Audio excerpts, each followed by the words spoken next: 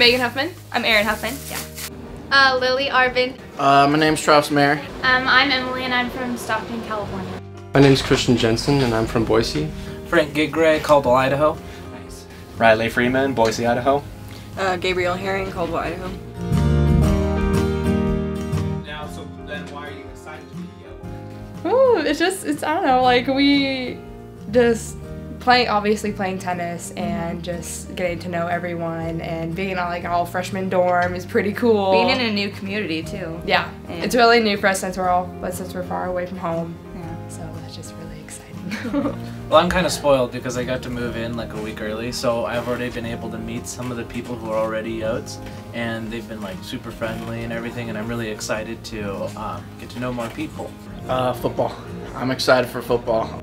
Well, I've always wanted to go here ever since I was little. My sister went here, and so I'm just excited to finally be here and to be, going to college. I'm super excited to be a Yo because, well, when I first discovered the school, I found they had a ski team, and so that was really interesting because in California they don't have colleges with ski teams. So I was like, that was like the first thing that I told my mom right away. I was like, I think I really like this school.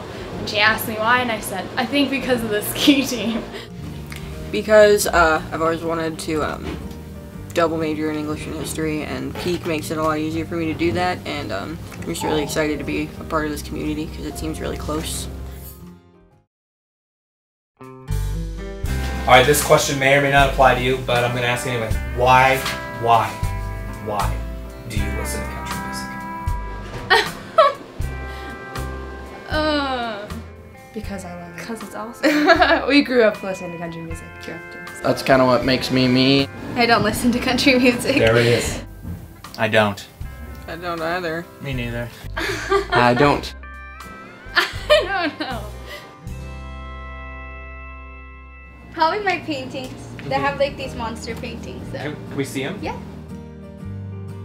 Like, probably my snowmobiling posters, because that's what I love to do. But other than that, I didn't really bring anything with me that's super sentimental. Most unusual thing. My teddy bear! That's hers. What's the story behind the teddy bear? I got her when I was 7. She's been in my bed ever since. And stuff. And for you? I have a stuffed cat, but that's at home.